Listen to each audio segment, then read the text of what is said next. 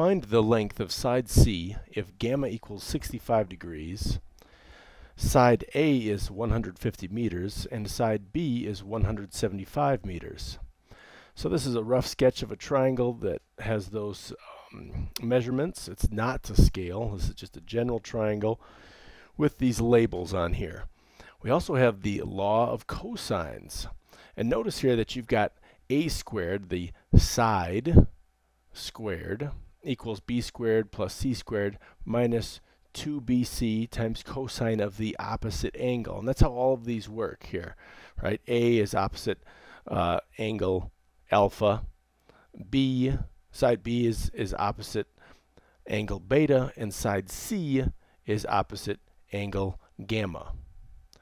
Okay, for this problem, we are talking about gamma and C, so I'll leave those underlined parts in there, and we're going to be using that last equation.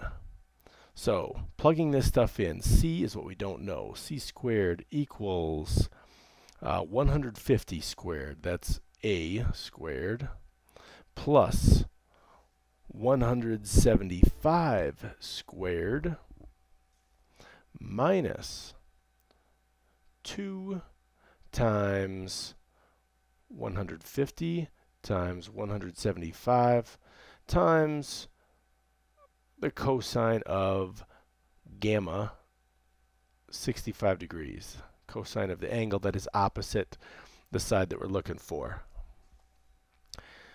Punching all of this stuff in there, just in the interest of your time, I'll jump right to it.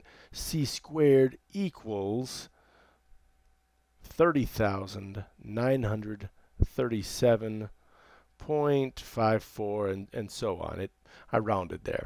Take the square root of each side, and C is approximately equal to 176 meters. So there's one example of the law of cosines, where the law of sines would not work there because you don't have another angle. You need to know another angle to find another side with the law of sines. But you could use the law of sines to complete the rest of this triangle.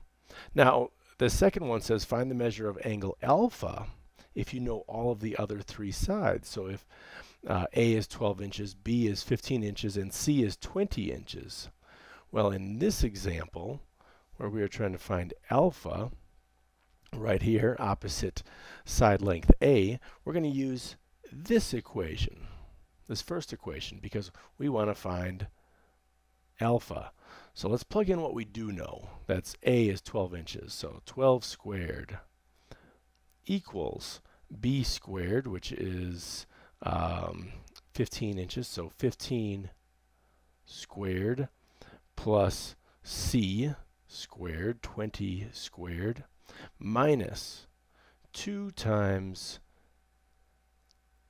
B, which is 15, times C, which is 20, times the cosine of alpha. Okay, now getting right to this, we have 144 equals 225 plus 400 minus 600. I'll write that down real quick. 144 equals 225 plus 400 minus 600 cosine of alpha.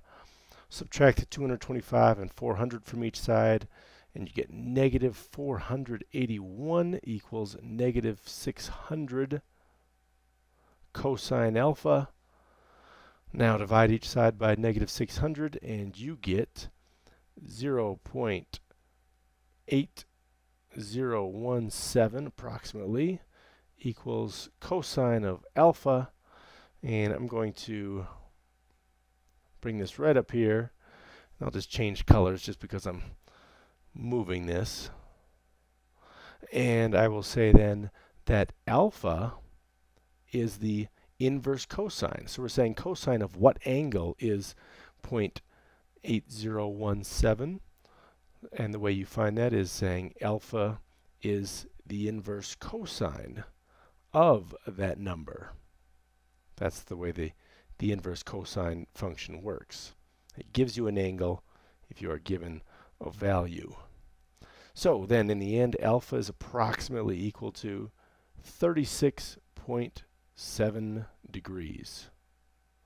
So there's a couple of examples, one trying to find a side length, the other trying to find an angle measurement using the law of cosines.